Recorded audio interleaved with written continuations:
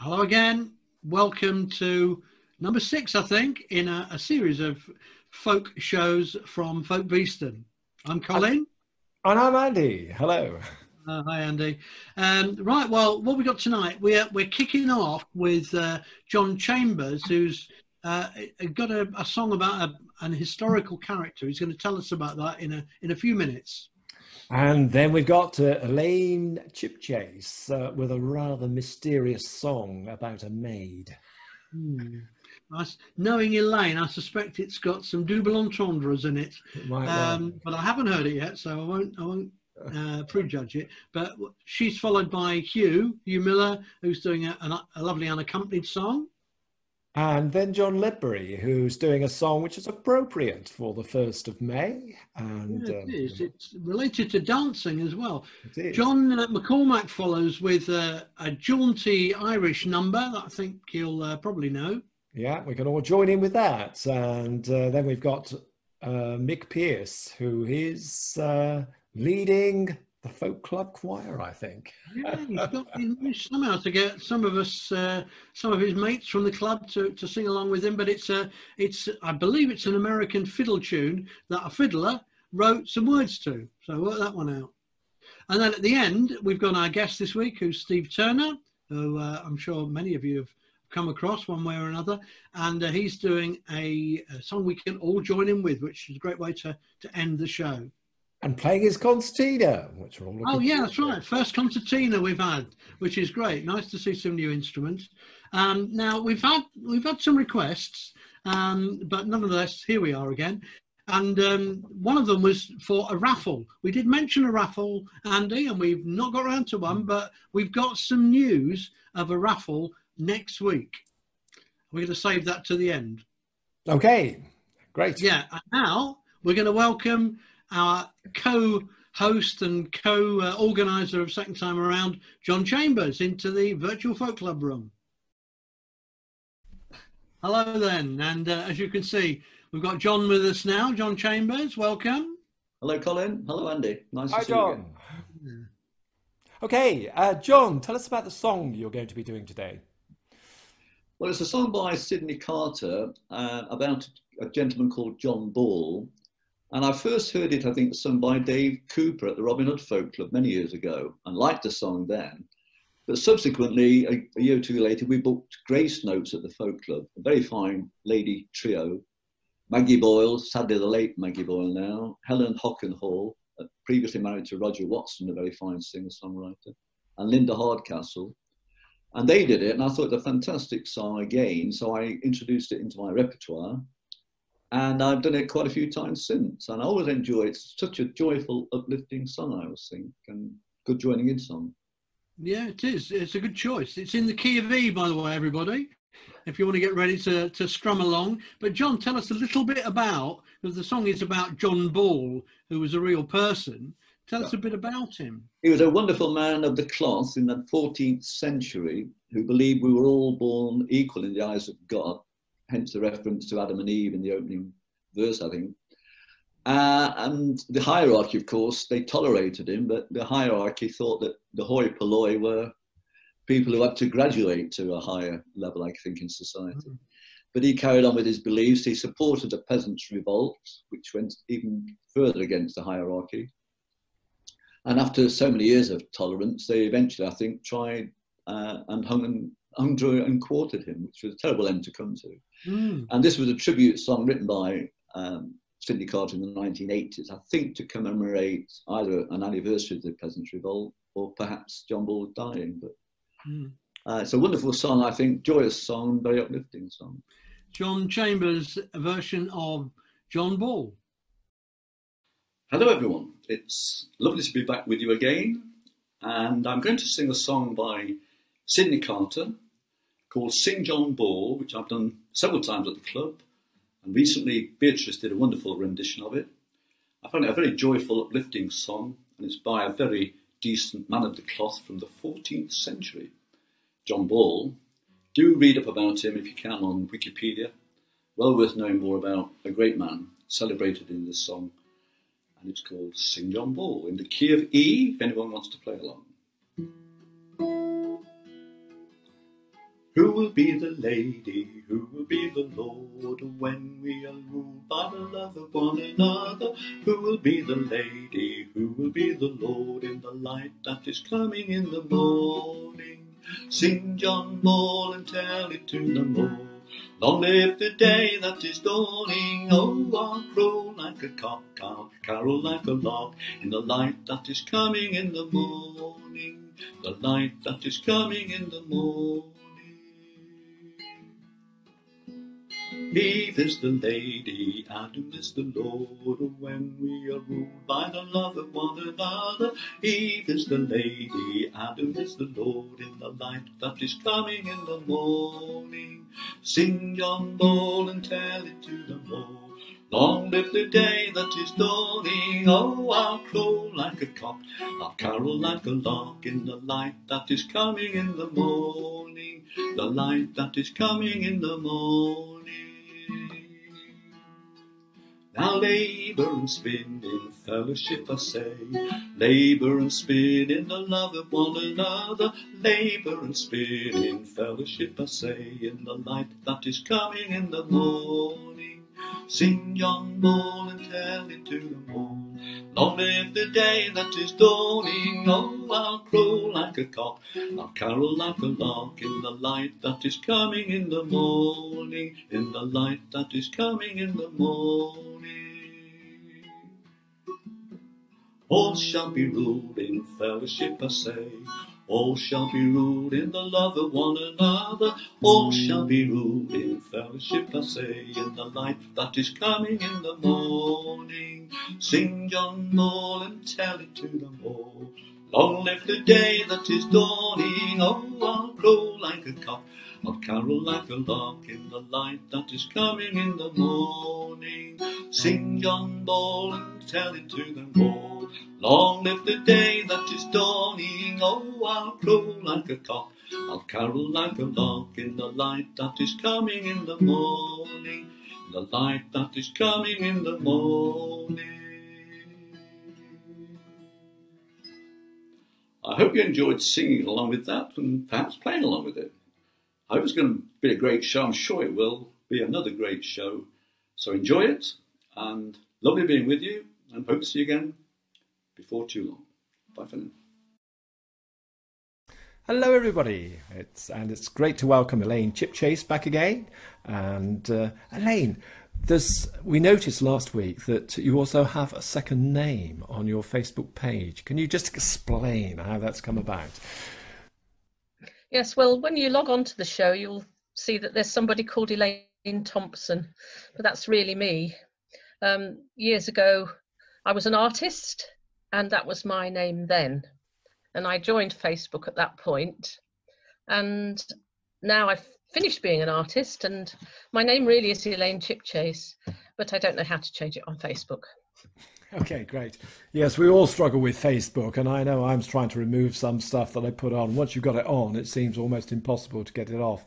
And the world seems to know every change that you make to your page, but there you go. One of the challenges. Now, the song you're going to do today is the Maid's Conjuring book, a tantalising title. So can you explain a little bit about that? Well, we talked last time about Pills to Purge Melancholy, Thomas Durfay's series of songs that were meant to cheer you up. So they were all a little rude. And so this is one of them. And I'm not telling you what the Maid's Conjuring book is. You will have to guess that for yourself. That's good. And just explain again, this book, is that available generally online? Yes, it's available. It's several books, actually. He compiled these songs from about 1690 to about 1720. And some of them he wrote. He probably wrote the Maid's Conjuring book, but others he sort of collected that were songs that were going around at the time.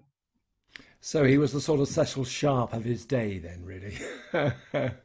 Yes, except he differed greatly from Cecil Sharp, because a lot of the songs in Pills to Purge Melancholy, which are quite rude, are ones that Cecil Sharp took and then sanitized so that they weren't so rude. Wonderful. Anyway, thank you very much, Elaine, and we look forward to the Maid's Conjuring book and seeing if we can decipher the hidden mysteries. Thank you. Okay. Bye. Bye. This is The Maid's Conjuring book from Thomas de Fay's Pills to Purge Melancholy from 1719.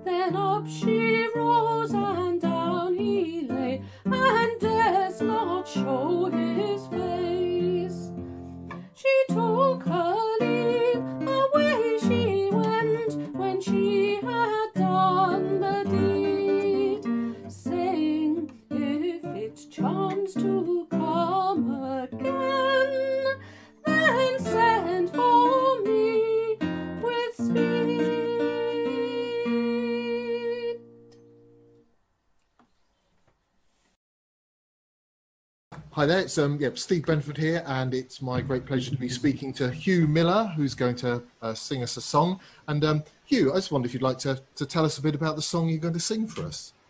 Yeah, hello, Steve. It's from a poem by Charles Causley called Mother Get Up, Unbar the Door. And Causley's poems seem to sort of fit well with turning into songs. Quite a lot of people have turned various of his poems into songs, but not this one, I don't think. Me and my friends came across Causley's poems in the 60s and thought, ooh, you know, we could do something with that. And a friend of mine wrote a tune for this poem, and we never did anything with it. And it sort of sat in the back of my mind for 50 years. And then last year, I thought, yeah, I could try something with that. And I ended up really liking it. So this is a resurrection of that. And I think it's a really interesting song, because it's actually a classic night visiting song, where you know, a dead lover comes back to visit their living lover overnight. But Causley has turned it into a modern song, or at least a post-World War II song, and then given it a different twist at the end.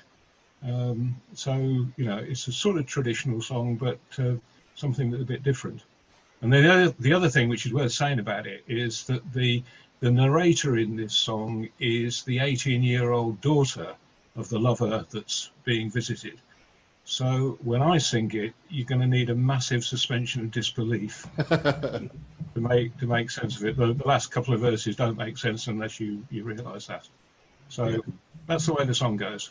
I think I can hold on to that. I can hold on to that picture. That's no problem.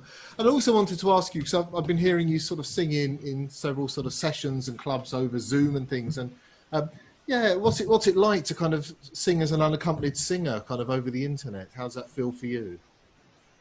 Well, I mean, for a change, I think I've got an advantage. I mean, I always think these people with instruments, you know, there's more going on there than with the unaccompanied singers. But at least some of the platforms work so badly with instruments that the straight voice, which of course is what they're built for, comes through quite well in unaccompanied singing.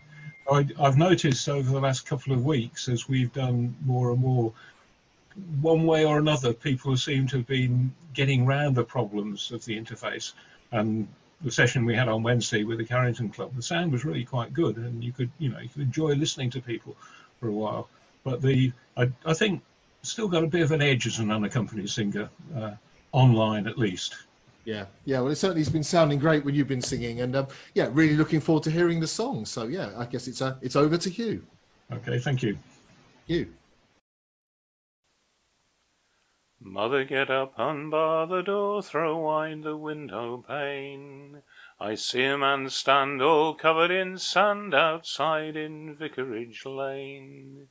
His body is shot with 70 stars, his face is cold as cane. His coat is a crust of desert dust, and he comes from Alamein. He has not felt the flaking frost, he has not felt the rain, and not one blow of the burning snow since the day that he was slain. O mother, in your husband's arms for too long you have lain. Get up, my dear, your true love's here upon this peaceful plain. But mother, on your battered brow 50 long years have lain, and the soldier they slew at 22 never a one does gain. So I'll undo the fine front door, I'll snap the silver chain, and mild as milk in my skin of silk, I'll ease him of his pain. My breast has been for years 18 as white as Charles's wane, but now I'm had by a soldier lad whistling Lily Marlene. Goodbye to Jack, goodbye to Jim, farewell Sarah Jane.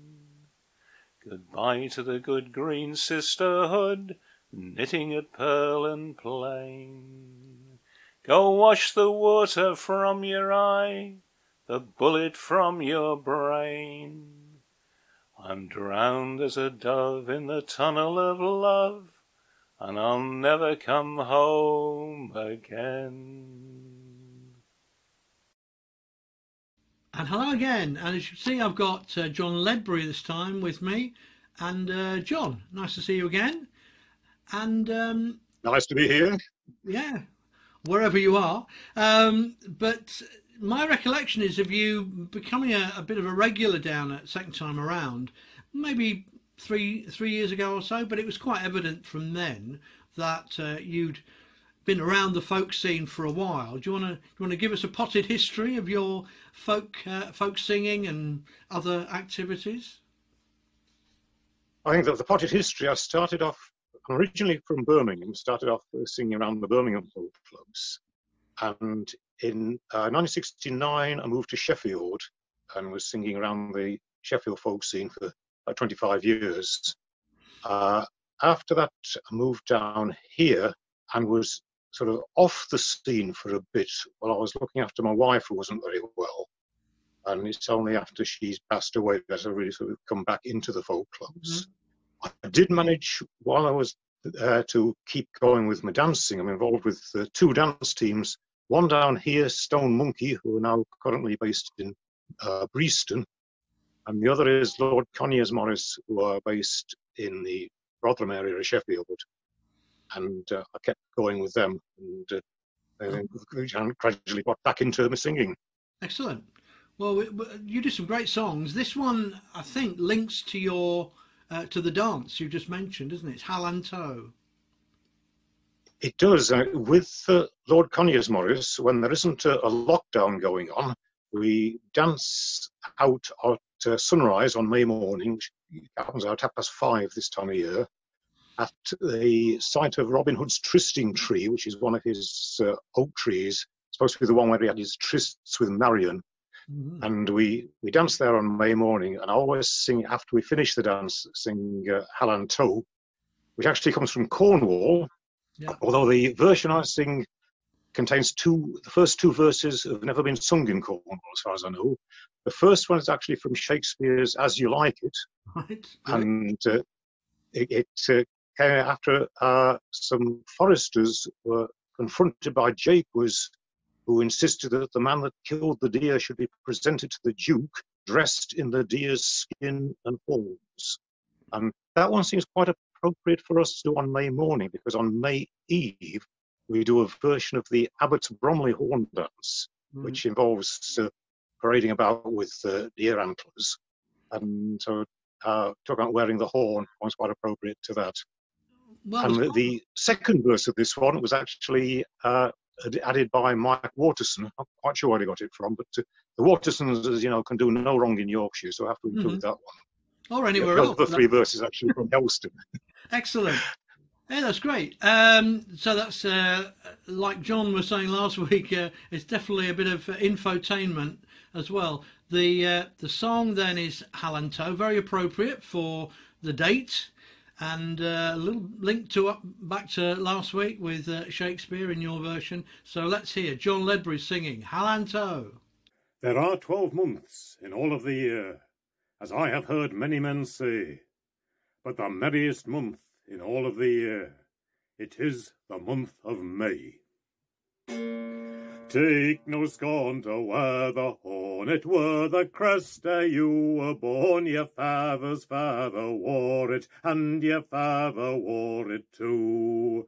Hal-an-Tow, jolly rumble-o, we were up long before the day, oh, to welcome in the summer, to welcome in the May, oh. The summer is a-coming in, and winter's gone away, oh. Since man was first created, his works have been debated, and he has celebrated the coming of the spring. Hal-an-Tow, jolly rumble-o, we were up long before the day, oh, to welcome in the summer, to welcome in the May, oh. The summer is a-coming in, and winter's gone away, oh. Robin Hood and Little John are both gone to the fair, oh, and we are to the merry greenwood to hunt the buck and hare, oh. Hal-an-Tow, jolly rumble-o, we were up long before the day, oh, to welcome in the summer, to welcome in the May, oh. The summer is a-coming in, and winter's gone away, oh. What happened to the Spaniards has made so great a boast, oh. Oh, they can eat the feathered goose, and we shall eat the roast, oh. Hal-an-Tow, jolly rumble-o, we were up long before the day, oh, to welcome in the summer, to welcome in the May, oh. The summer is a-coming in, and winter's gone away, oh. God bless Aunt Mary Moses in all her power and might, oh. And send us peace to England, grant peace by day and night, oh. Hal-an-Tow, jolly rumble-o, we were up long before the day, oh, to welcome in the summer, to welcome in the May, oh. for summer is a coming and winter's gone away. Oh. Hello again, and it's great to welcome John McCormack. Good morning, Andy. Like most of us, suffering away in isolation. What have you been doing, John? Well, as I say, in the mornings, I normally read the newspapers and I do their Sudokus and crosswords and code words, because I've treated myself to 3 newspapers. I have the Daily Mail, the Eye, and the Evening Post. Mainly Eye and the Evening Post are for the crosswords and the Sudokus and things. And I think you go fishing, do you? Yes, in the afternoon, if it's nice, because I'm very lucky. My house backs onto the Beeston Canal, so I've got my own private fishing patch. I can just go out the back door and I'm at the canal side. And have you caught anything? Not lately, no. And I won't be catching anything for a while because I've run out of maggots. Oh, and no. Of course, all the fishing tackle shops, I think, are closed. Yeah, well, you can always get a half-eaten chicken, stick it in a tin. You'll soon have some maggots. But I think you're saying your neighbour caught a monster the other day. Yeah, my neighbour, next door one but neighbour, he moved into the house a few years ago because it's on the canal bank, and he can go. He's an avid fisherman. He's fishing all the time, and in fact, that's where I got my maggots from, because he ordered some through Amazon, got them delivered from Amazon, live maggots through the post. And he caught a pike. It must have been about I don't know, a foot long. It looked quite big to me anyway. Yeah, so. Exciting times. Anyway, tell us about the song you're going to be singing. Well, I'm going to be singing, its official title is The Whistling Gypsy Rover, but everybody knows it as the Gypsy Rover. And I always thought it was a traditional song, but it wasn't. It was written by an Irish singer-songwriter called Leo Maguire in the 1950s. He's got copyright to it, apparently. But it's been recorded by lots of groups like the Corries, the Clancy Brothers, the Seekers, and Foster and Allen, and probably a lot more. But the one I remember was by a group called the Highwaymen back in mid-60s, and they had a top 40 hit with it. I'd never heard of the Highwaymen before, and I can't say I've ever heard of them since. But let's say they got into the top 40, and I just like it. And it's one of the few songs that I can sing and play without a music stand. Ooh, tremendous. Anyway, well, it's a good cheery song, so we're looking forward to it. Yes. Anyway, thanks very much, John, and we'll listen to the Whistling Gypsy Rover. Okay, bye. Thank you, Andy. Bye. The Whistling Gypsy Rover. The Gypsy Rover came over the hill, down through the valley so shady. He whistled and sang till the greenwood rang, and he won the heart of a lady. Haw-dee-doo, haw-dee-doo, da-dee. Haw-dee-doo, haw-dee-day. He whistled and he sang till the greenwood rang, and he won the heart of a lady. She left her father's castle gates, she left her own true love, left her servants and her estates to follow the gypsy rover. Haw-dee-doo, haw-dee-doo, da-dee. Haw-dee-doo, haw-dee-day. He whistled and he sang till the greenwood rang, and he won the heart of a lady. My father mounted his trusty steed, he rode the valley all over, followed his daughter at great speed, and the whistling gypsy rover. Haw-dee-doo, haw-dee-doo, da-dee. Haw-dee-doo, haw-dee-day. He whistled and he sang till the greenwood rang, and he won the heart of a lady.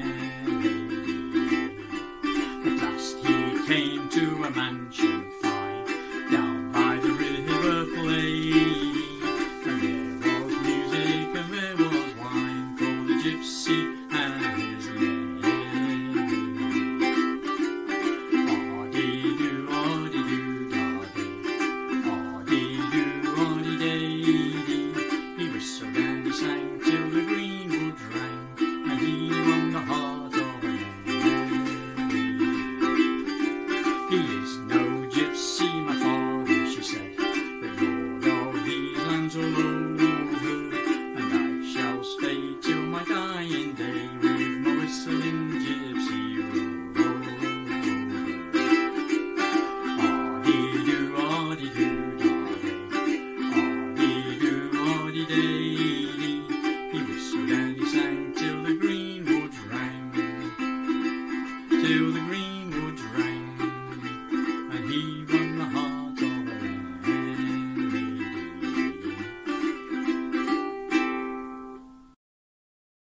Hello again, and this time, as you can see, we've got Mick Pearce with us. And I just need to say, for all you folks out there enjoying this, Mick's an important behind-the-scenes technologist, because he's stitching all these videos together, so you get a slightly smoother and nicer experience these days. So thanks very much for that, Mick. And you also provided the introductory music. So tell us a little bit more about that. Well, most of these tunes are tunes by O'Carolan, the Irish harp player. Mm-hmm. One of them isn't. One's Neil Gow's Lament for the Death of His Second Wife, a famous Scottish tune by a fiddler who was called Neil Gow. Mm-hmm. But the rest of them are, they'd be well known to harpists particularly, and to people who are into Irish music. Well, it's very nice, I have to say. And if people didn't tune in till exactly 8:15, you won't have heard any of that. But when we play out at the end, one of those tunes will be on the soundtrack, so they'll be able to hear that. The song this week, Mick, something new again. It is. It's not one I do so often, actually. It's called Midnight on the Water, which is the title of an American fiddle waltz. It was written back in the 1930s by a Texas fiddler and popularized by his son. And these days it's very popular with American fiddle players. And it was used by an Irishman called Ron Kavanagh to create this song. He put the words to it. So it's a lovely little waltz. And I've also got some people to help me out with the choruses. Yeah, we won't spoil the illusion by saying how it was done. If people want to know how you achieved this effect, then please write to us, and we might let you in on the secret. But we're going to hear Midnight on the Water, and it's Mick Pearce and friends.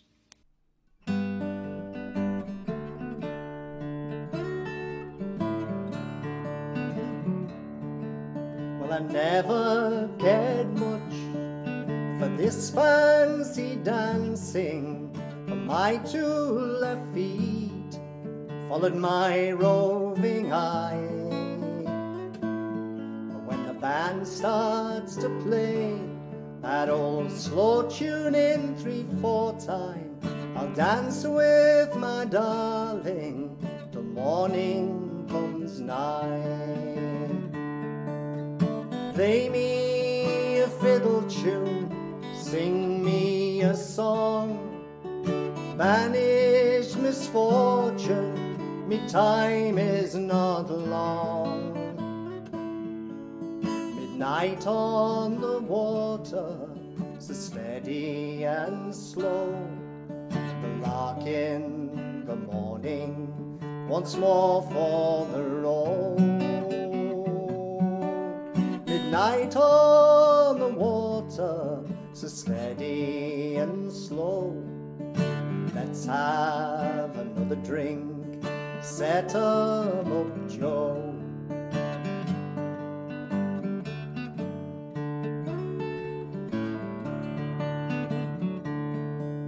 Well, most of my dancing has been done in barrooms, 'cause drinking and dancing, they go hand in glove.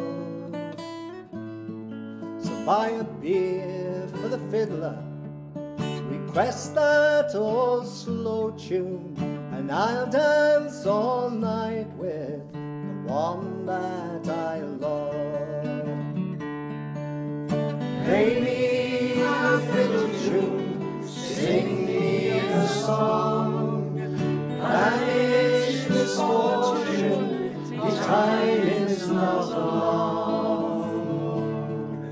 Midnight on the water, so steady and slow, the lark in the morning once more for the road. Midnight on the water, so steady and slow, let's have another drink, set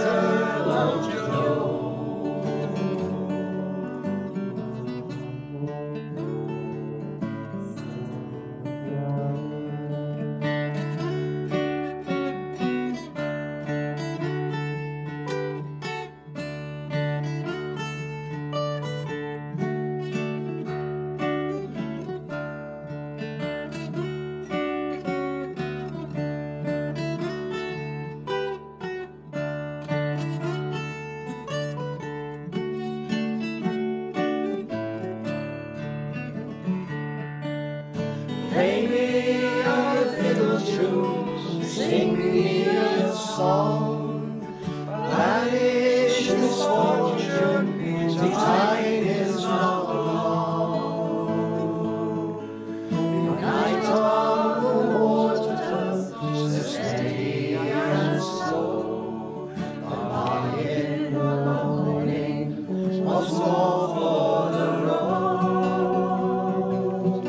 The night on the water, so steady and slow. Let's have another drink, settle on Joe. Let's have another drink, settle on Joe.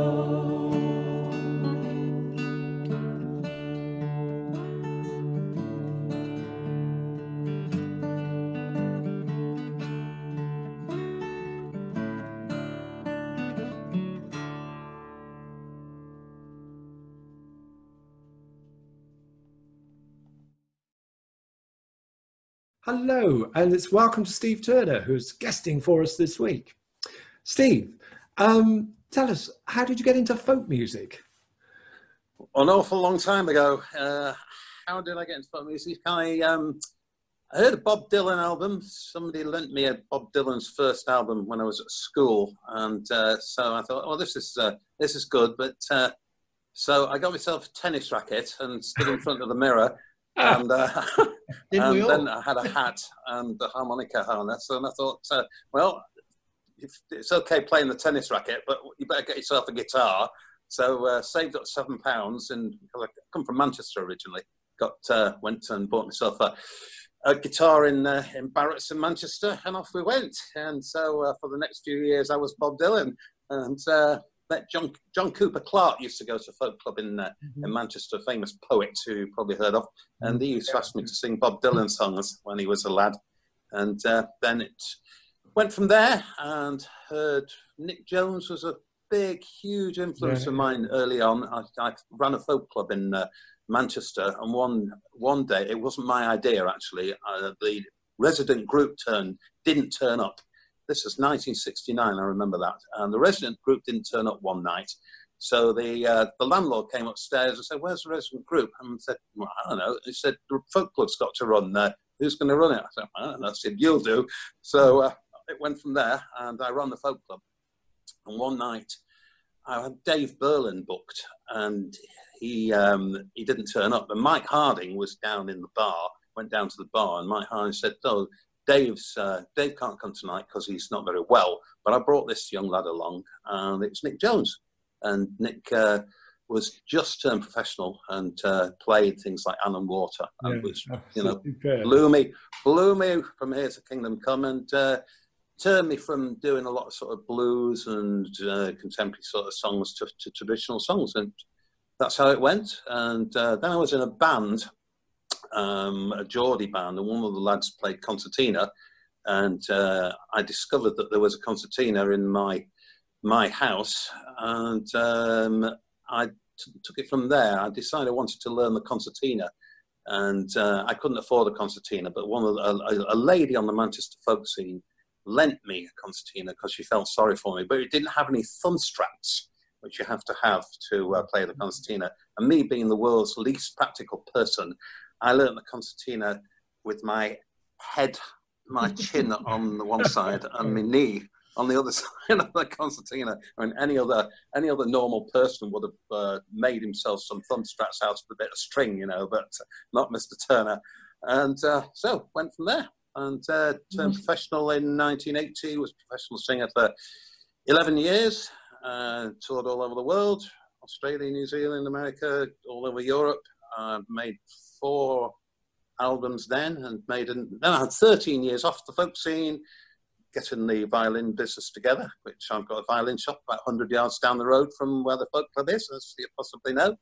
And had 13 years off getting that organised, and then came back on the folk scene in about 2005, 26, and made 4 more albums since then, and back on tour, much to some people's chagrin. And here I am now. Sounds like some you and I have some similar influences in Dylan and Nick Jones, as many people have, I'm sure. Steve, tell us about the song that we're about to hear. Yeah, this is Drive Dull Care Away, which is, again, a song that I learnt about 10 years ago and forgot all about. I learnt it from a guy called Tony O'Neill, who used to run the Maidenhead Folk Club, and he sang it one night and gave me the song. And I sang it a few times, and one of the times I sang it, apparently it went on to YouTube. And I did a little tour of America for the first time last September, which included a festival in Portsmouth, New Hampshire. And a few weeks after the festival, a lady emailed me who'd seen me there, and she'd also seen this YouTube clip of me singing Drive Dull Care Away, and said, "Oh, that's nice, you should sing it again." So I listened to it again, and I thought, yeah, that's okay, and relearnt it. But I discovered that I'd not done any research into it when I first learnt it. I discovered that it comes from Prince Edward Island, and it was actually originally was an English broadside and put to music by a guy called Joe Hickerson, Canadian guy, and he put it to a tune that's very similar to a song called Rolling Down to Old Maui, the English version of that. And but the tune that Tony sang, that I didn't realise at the time, was completely different. And I assume that Tony must have written that tune.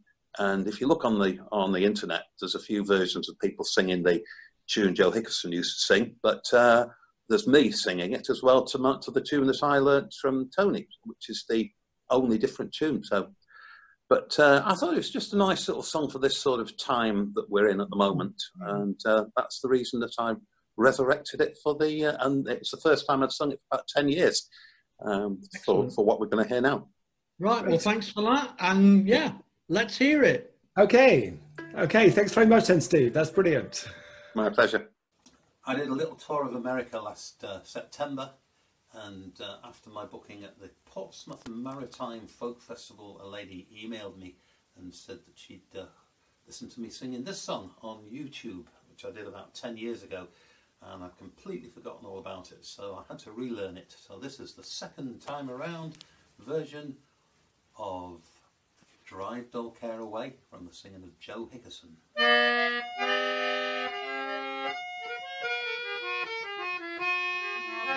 Why should we of our lot complain, or grieve at our distress? Some think if riches they could gain could be true happiness. Alas, in vain is all their strife, life cares will not allay. But since we're here with friends so dear, we'll drive dull care away. Away, away, away, away, we'll drive dull care away. But since we're here with friends so dear, we'll drive dull care away. Why should the rich despise the poor? Why should the poor repine? For in a few short years from now, in equal friendship bind. They're all the same, we're all to blame, they're all made of one clay. But since we're here with friends so dear, we'll drive dull care away. Away, away, away, away, we'll drive dull care away. But since we're here with friends so dear, we'll drive dull care away. The only circumstance in life that ever I would find to conquer care and temper strife was a contented mind. With this in store, there's so much more than all things else convey. But since we're here with friends so dear, we'll drive dull care away. Away, away, away, away, we'll drive dull care away. But since we're here with friends so dear, we'll drive dull care away. So always make the best of life, don't render it a curse, but take it as you would a wife, for better or for worse. Life at its best is but a jest, like a dreary winter's day. But since we're here with friends so dear, we'll drive the care away. Away, away, away, away, we'll drive the care away. But since we're here with friends so dear, we'll drive the care away. Away, away, away, away, we'll drive the care away. But since we're here with friends so dear, we'll drive the care away.